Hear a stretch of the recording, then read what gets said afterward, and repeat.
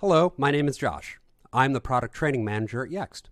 Today, I will be walking you through the process of assigning licenses to an entity in the Knowledge Graph. Adding a license to an entity gives the Yext products and services you choose access to that entity's constituent fields.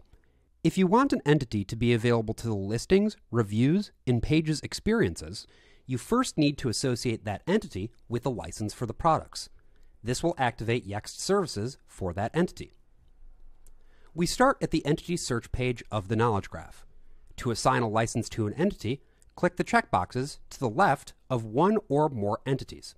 Then click the More Actions button in the middle of the page.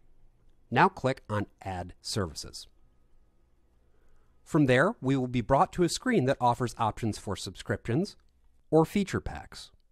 These options will show what Yext products they pertain to, such as subscription-based licenses for location listings, reviews, and custom development pages, while feature packs deal with product add-ons for those subscriptions.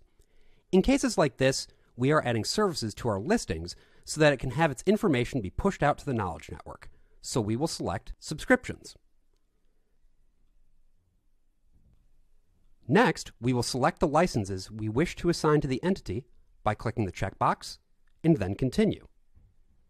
Finally, the platform will bring us to a summary page, giving us a chance to double-check all of our information. And once we're finished, we click the Submit button. Thanks for tuning in today, and I hope you enjoyed this demo.